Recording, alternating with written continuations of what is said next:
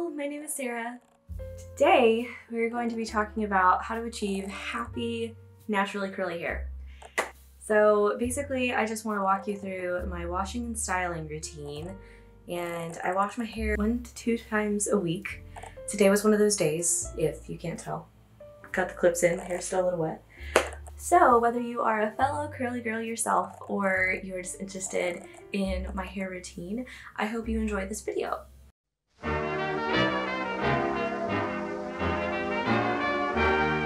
The first thing I do is I turn on the cold water. If you wash your hair in cold water, it helps cut down on frizz. And I basically go in with this awesome shampoo, and it smells awesome, you guys.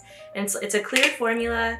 You can't really see it in there, but this has lasted me about 5 months, and y'all, it's worth every penny. Vegan, sulfate-free, paraben-free, and cruelty-free.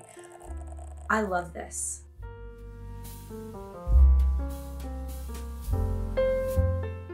So the second thing I wanted to show you guys was this Quenching Coconut Curls conditioner.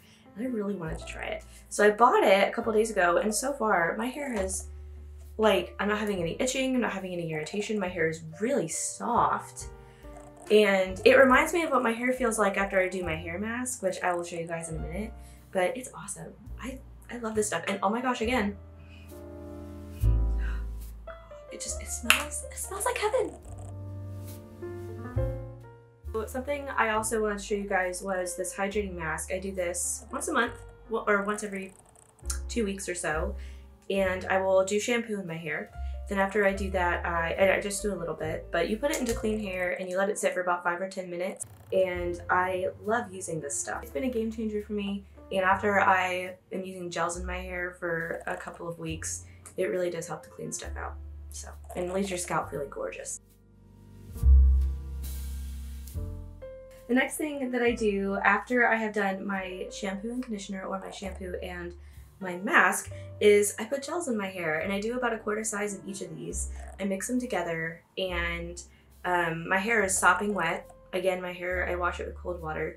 Some people, that might sound awful, but it really does help cut down on frizz, and you get used to it after a while. The Light Defining Gel from Diva Curl, and I also use the Be Leave-In Miracle Curl Plumper. So I use both of these. One of them is for texture and volume, and the other one is just defining control, and it helps control frizz and stuff. Helps really hold your curls. So yeah, I use those. I usually dry my hair with an old t-shirt. You can use like a comfort color t-shirt, or you can also use a microfiber towel, which is what I recommend. Also, sleeping on a silk pillowcase or having this kind of towel, if you wash your hair at night, on your pillowcase when you sleep, will really help cut down on frizz, and your hair will be silky soft in the morning. It's awesome. But I usually wash my hair in the middle of the day or in the morning, so yeah, but get a microfiber cloth, it helps a lot. But while you're letting your hair air dry, the next step, this is crucial, you guys. If you want to create volume, you have to put clips in your hair. So I use these, and they're really simple. I got them from, I think, CVS or like HEB, somewhere cheap, but basically they're just these little alligator clips.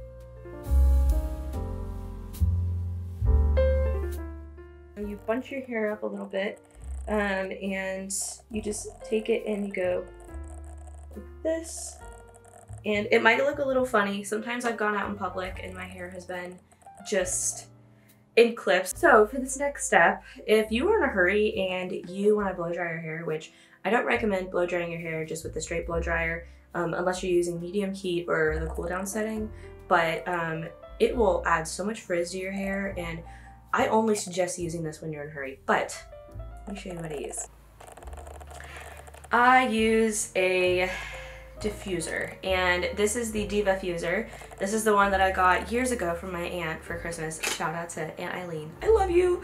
I got this beautiful, okay, it looks weird, it looks creepy, but I love it. It basically creates air tunnels that go into your hair, and I usually use the cool setting when I'm using this, and I use the lower heat setting.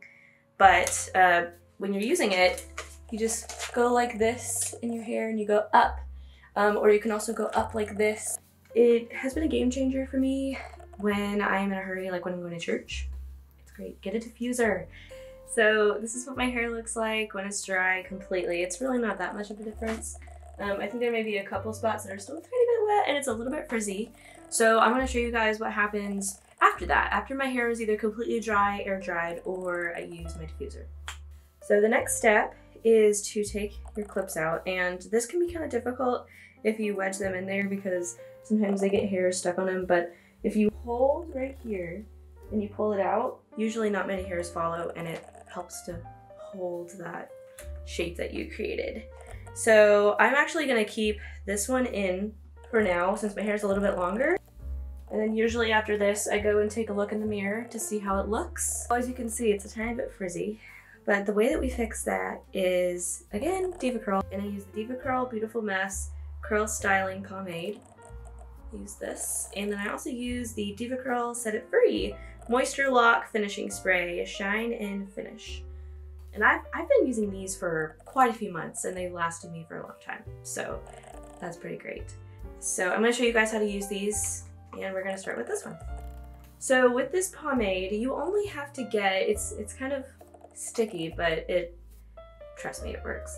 So you just take about this much in between your fingers, and then you just start fluffing. You can go under, and then I usually take it and I twist it a bit, make sure I get it all around my hair, and then afterwards I use the spray. Take this and I spray it into my hand, just a few sprays.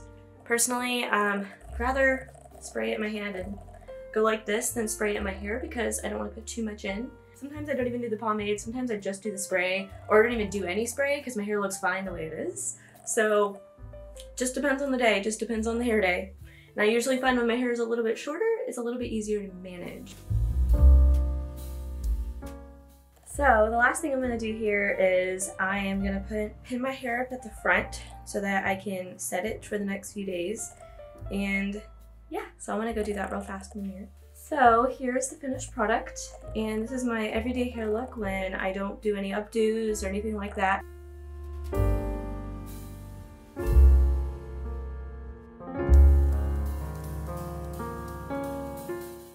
So I hope this was a helpful tutorial and you are able to use some of these tips and tricks. If you're wondering where I got things or what brands that I bought, I will be linking everything below. I hope you all have a blessed day, and thank you so much for watching. Bye! It's like the fog is lifted, and at last I see the light. Shifted. Cars. Why?